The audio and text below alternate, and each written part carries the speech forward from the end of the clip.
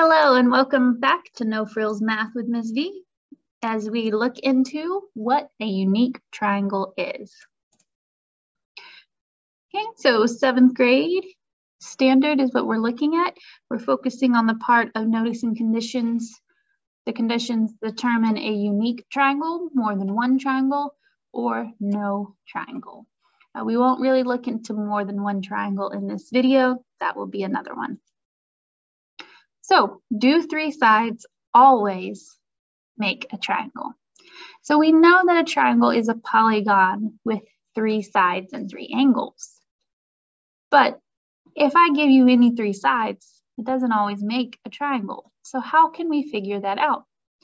So there's 3 steps that we can go through to check. The first is to put the numbers in order from least to greatest. This one is not necessary, and as you become more familiar with the steps, you won't need this one. Step 2, add the 2 small sides. Step 3, if the sum is greater than the 3rd side, we make a triangle. Now, what does this have to do with being unique?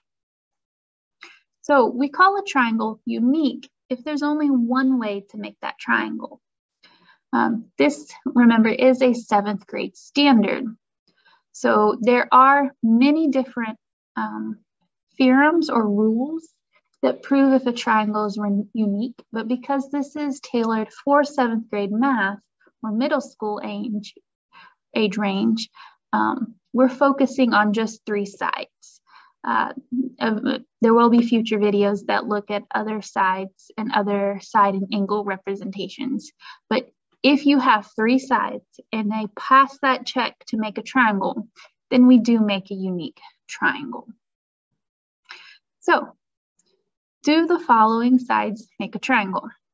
So remember, our first step was to put our numbers in order from least to greatest. Now, this is not always necessary. You might easily be able to pick out what your smallest sides are. Now we're going to add them together. 3 plus 5 is 8. Is 8 greater than 7? Yes. So this is a triangle. Okay. Our next example, I'm going to put them in order. So 5, 9, and 15. We're going to add the 5 and the 9 and get 14. Is 14 greater than our longest side, 15? Well, that's not a true statement, so this is not a triangle.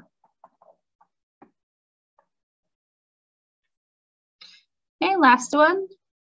We have 20, 23, and 43. We're going to add 20 and 23 and get 43. So is 43 greater than 43? Okay, this can trip some people up. It has to be greater than. So 43 is not greater than 43. So this is not a triangle. So real quick, before we go into our last example, let's just suppose we had an equilateral triangle. So every side measured 5. Okay. Now we don't have smaller sides and longer sides. We just have 3 of the same number. Now, obviously, we do know they're all the same, so it's equilateral, but does it follow the same check? So I'm just going to pick any 2 sides to add. So 5 plus 5 is 10. And is 10 greater than 5? Well, yes, that's true. So yes, this is a triangle. So your equilateral triangles follow the same steps, even though you don't really need them. Okay, so let's look at one last example. Now this example kind of just delves into what could a 3rd side be? And there's 2 ways to look at this.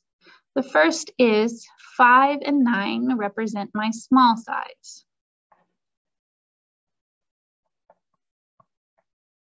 So I would add 5 and 9 and get 14. So I know 14 needs to be greater than my 3rd side.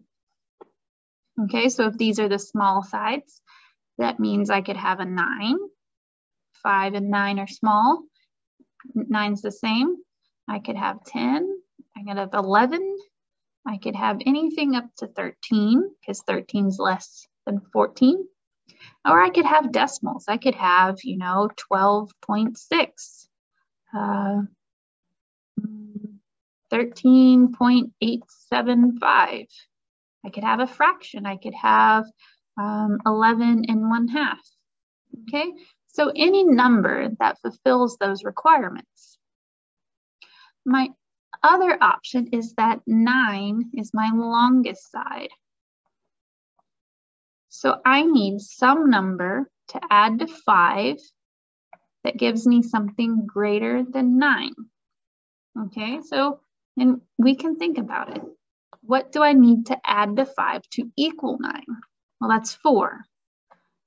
So I can't be 4, so I have to be something greater. So I could be 5. 5 plus 5 is 10.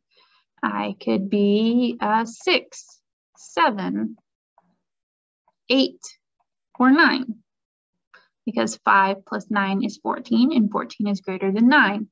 Once I switch to 10, 9 is no longer my longest side. And again, like for the last one, my missing side could be any of these numbers with a decimal. So 5.83912447. If I'm feeling creative, I could have 8 2/3. Okay. So any of these options from either list makes a true statement. So I'm going to say my third side, let's use green, my third side is 12.694. Why not? Well, that was another No Frills Math with Miss B. I'm glad all you mathematicians came by. I hope